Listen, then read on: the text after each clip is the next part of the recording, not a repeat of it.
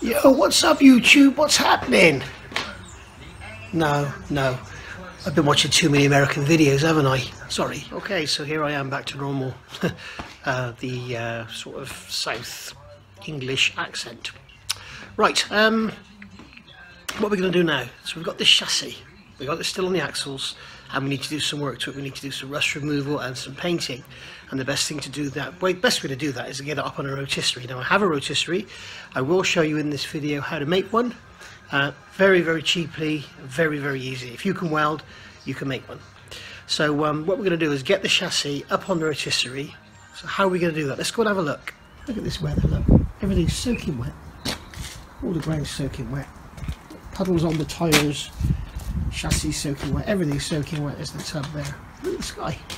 Hey, not a cloud in the sky. Work that out, huh? Crazy. Right, so we've got to get this up on the rotisserie. Now I want to get access to this rear cross member because I want to straighten it. If you remember, it's bowed at the ends. I'm going to try and straighten it. I'm going to cut out these welds here across the top, and then there's a weld down here. I'm going to cut that and see if I can pull this out, see what happens. There's just out, we're getting ready for some action. So obviously I don't want to be bolting straight to here where the tow bar goes, but under here there's a couple of bolt holes, one there and there's one there. Okay, so they're just either side of these holes here, and I'm going to use them. So I'll make some brackets and bring the chassis up. On the front, I'm not exactly sure what to do yet. I'm going to get the rear done, and then obviously the height has to be the same. So on the front here we've got these dumb irons, we've got some holes in the side, so I think I can use those holes there, and then there's a hole under here as well, so I could perhaps make an L-shaped bracket, because you've got to remember that not only has it got to support it that way, it's not only got to support it this way, like this, but when you turn it over it's going to be hanging sideways and then upside down, so it has to be a very rigid, solid mounting. It doesn't need, you don't want it to flex or it will twist the chassis, so, or it'll twist off of the mounting. It won't twist the chassis is solid. But so let me just have a look and see what I can do and then start cutting up some bits of scrap. Okay, so here we are. We've got this is the main mounting off of the engine stand that I'm going to use for my rotisserie. More on that in a minute.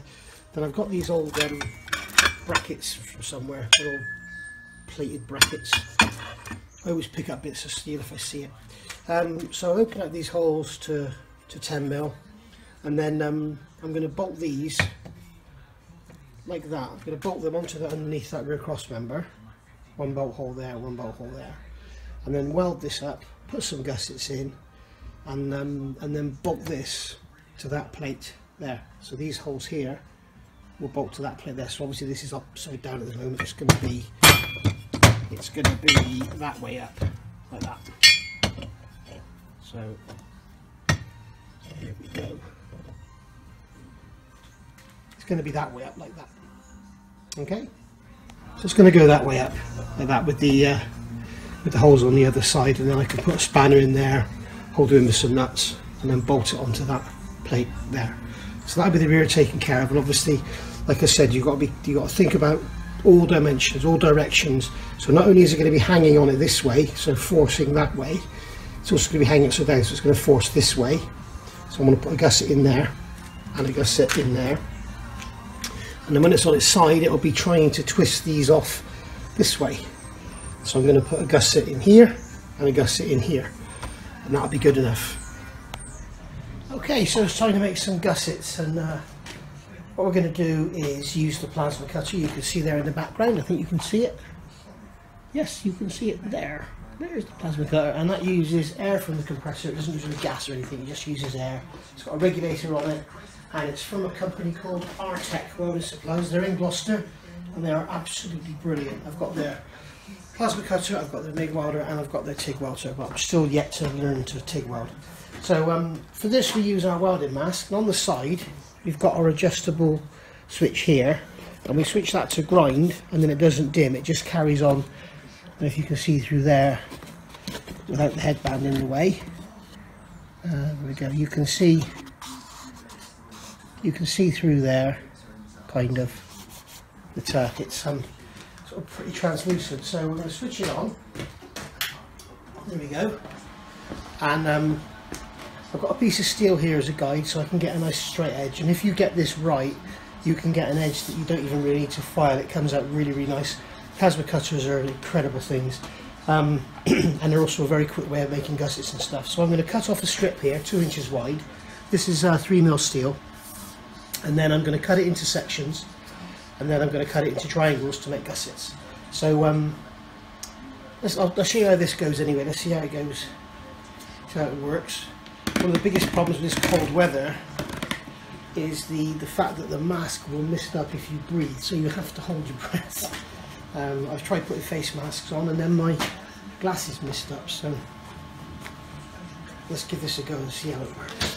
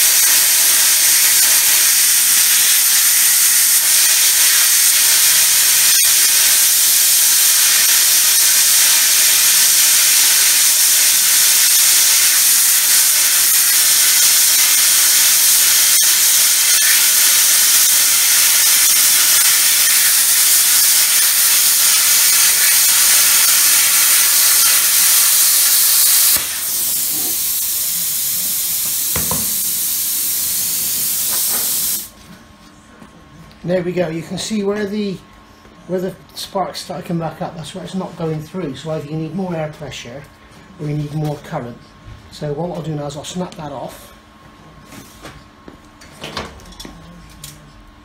and it should snap off quite easily. You can hear it crumbling, crackling. There we go. And as you can see, you get like here. You get a lovely cut edge along here. You can see where it's playing up. It's not so nice, but for what it is, it's just a bracket we're going to, we're going to be welding anyway, so it's not an issue. So now I've turned the current up slightly, or turned the voltage up, should I say. So you should see now how much better it cuts.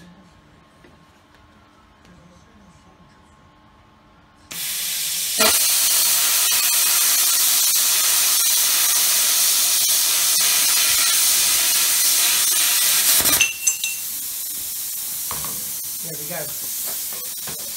If you look, you can see how nice the edge is there. That's ready for just a quick deburr, ready to weld. And it's, you won't even cut your finger on it. So there we go. And there we go, guys. There's the gussets all cut out. As you can see, you've got a fairly sort of rough edge, but that does just knock off. But you can see the actual, oh, that is still hot. You can see the actual cut edge. Focus. The actual cut edge is alright. You can see it's not bad at all. Once you knock that slag off, and that's it. You can see on the edges here, like on this edge, get to focus again. Come on. Come on. There you go. You can see I've knocked the slag off of there. There's hardly any burr left. So quick remember the grinder, or even just weld it straight on. You got to remember, guys, people will say, oh, this all looks a bit tatty and stuff. Yes, it does, but it's only gussets for a frame to hang the chassis on a rotisserie. These aren't proper gussets that get welded into the chassis. I mean, something like that is perfectly tidy enough to weld into anywhere. But obviously like this, that's a bit of a mess. But you could grind that up and make weld that no problem at all. And if you're really fussy, you could build the edge up with weld and then grind it back. But that was basically down to me not having enough energy going in, and also I was jerking. So yeah, but basically, I mean, if you look at the rest of them, they're all pretty smooth, they're pretty good, and perfectly good for this application. Here we go. After a quick clean up with the grinder, you can see they're all nice and ready to go now, with nice clean edges. And I've got the square tube there, paint all cleaned off, ready to go. And going over here, this is my this is a bit of a coincidence, guys. This is my Artec plasma cutter back in its box, and you can see what it is there. There's the model and everything, and it really is a brilliant piece of kit. Now, what was really weird, I was thinking I put this away in its box, real neat and tidy, and I'm thinking, let me show you here, look. There we go. I like to keep everything clean and tidy in its box. So there we are.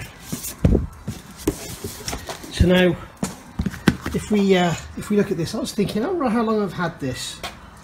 Look at the delivery date, 13th of the 2nd, 2015. And today is the 13th of the 2nd, 2020. So I've had exactly 5 years.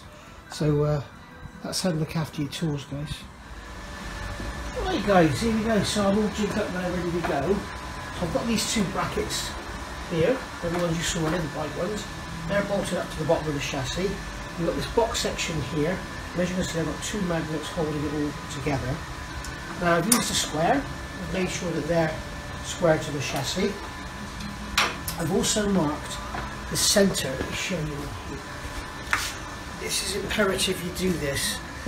Don't ever rely on that, or these bolt holes being in the centre. I mean, they're not even the same distance apart, they're just put in very roughly. So what you need to do is come to the side of this tube, mark there, and then mark your centre to make sure that you're actually getting this in the centre of the chassis. Because if this tube is welded off to one side and you use this plate as your datum, then when you get the chassis on, it'll keep wanting to fall one way because it will be off centre. So mark your centre on there, mark your centre on here, mark the centre on there, and then you can line it all up using a square. You can get in there and make sure this is centred. And you can see, you may not be able to see, but it is about 3mm off to the left. So you can see that if I had put it on just using this, then I would have been slightly off. It is very slight, but it's enough to just keep making it want to fall over, which is a bit of a pain. When you're just trying to get the bolt in to stop it falling over. It can be quite a lot out, and if it's quite heavy, then you know, you take all the strength you've got to hold it there while you get the bolt in. So that's there now. This is all ground up, that's all ground up. So now what you need to do is get it all MIG welded in.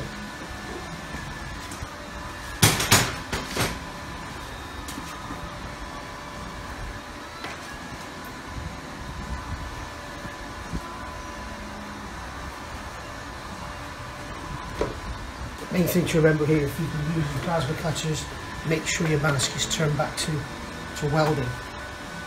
Again, because of the cold, you can't breathe, so we have to suffocate.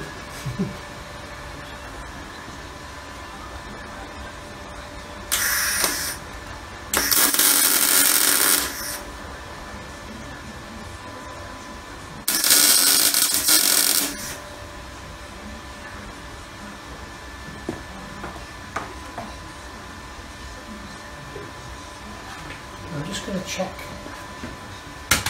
going to check my distance to make sure it hasn't moved while it was being tacked. So we've got 122, 122, so that's okay.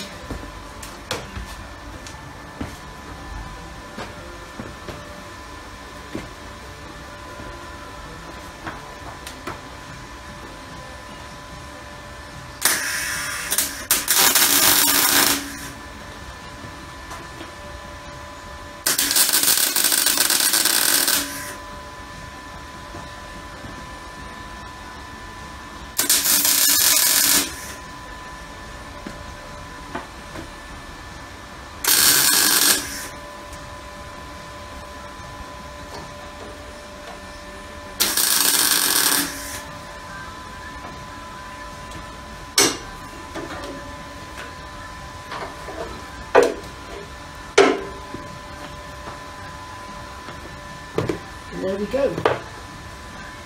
That's all welded in place now, or tacked in place anyway. Now I can finish weld it on here, or I could finish weld it on the bench.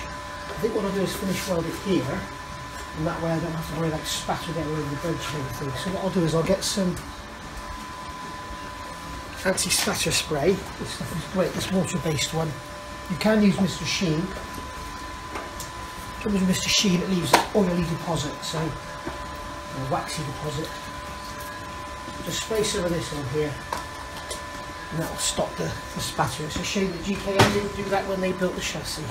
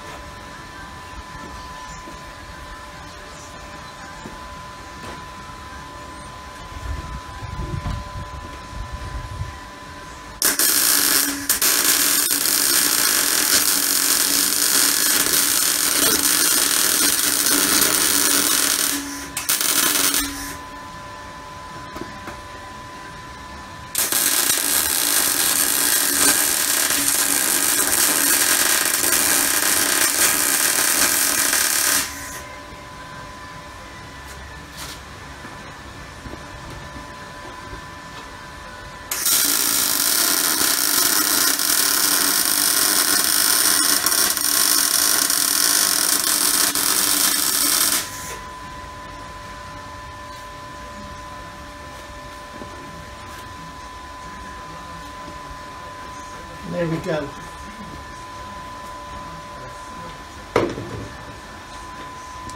So let's get you over here so you can see that a bit better. So you can see now that's welded down there, and we're welded across the top there. And what I need to do now is this metal here is this black. It's probably a low quality steel. That's where you get all the spatter and everything. But I mean, it's for this. It's absolutely fine. So I'm going to take it off now so that I can weld down in here, and then I'll be back.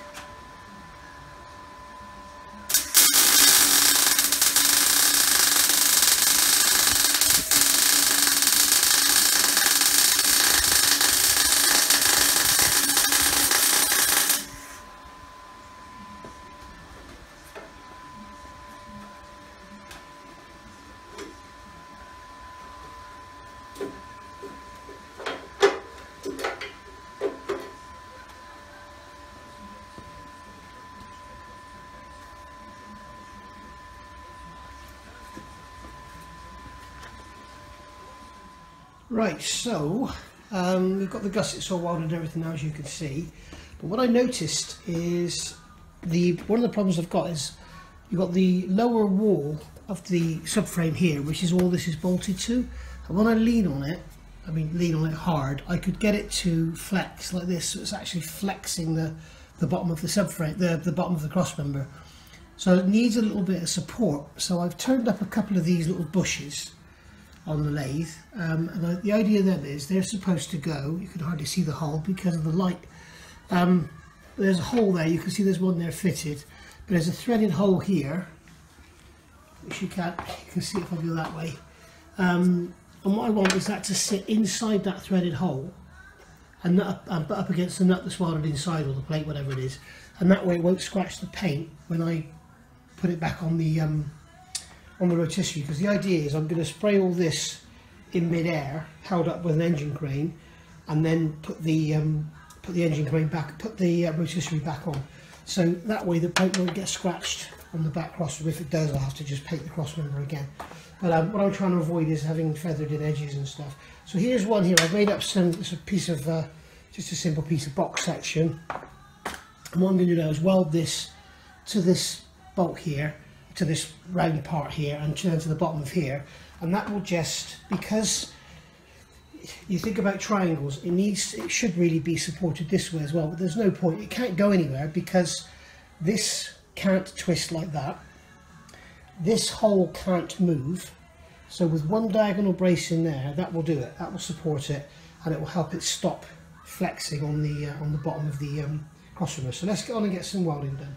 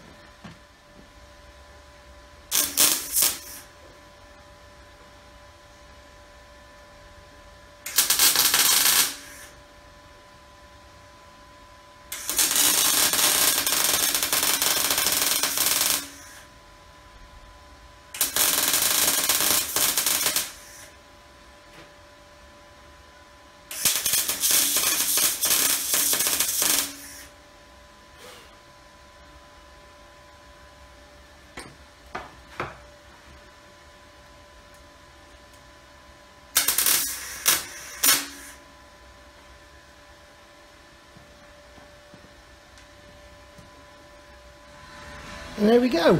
That's it, nearly finished. I'm going to want to put some gussets in here, and a gusset there just to add a little strength to make that sort of more of a box. But yeah, I wired all these up. I forgot to turn the welder down and blew that tube away there, so you can see this looks the best. But as I said, it doesn't really matter. It doesn't have to look nice. It's just got to serve a purpose and be strong. So those two there, they sit in those two lugs in there. And we've got our two M10 bolts that go in underneath, like so. So they'll wind all the way in. And then we've got two M12 bolts. I need to get some shorter ones. Just go in the back, and they'll just screw in like so.